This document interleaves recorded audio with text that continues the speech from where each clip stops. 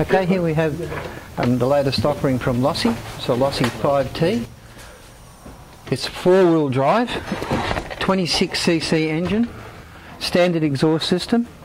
It's a bind and drive, so you'd need a Spektrum style radio. Doesn't actually come with a transmitter, but everything else in it. Metal geared servo for the steering. As I say, it's the only one that's a four-wheel drive car. You can put lots of extras on it, as one of my customers has. You can tune pipes, you can modify the steering in it, you can change the start system. It's a pull start, you can put roto starts on them. They come in, they're really heavy, a lot of weight in them, and they come in at around about $1,700 each. Steel, heavy steel shock absorbers, steel uprights for the shock system, big capacity fuel tank.